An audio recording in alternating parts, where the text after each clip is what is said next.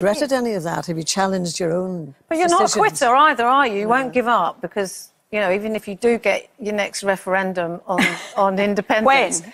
If you lose that one, would you give up then?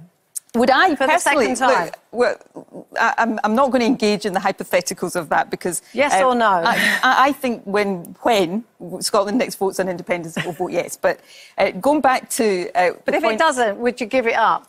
I suspect I would make way for somebody else, but I'm not contemplating that at the moment. Just keep going.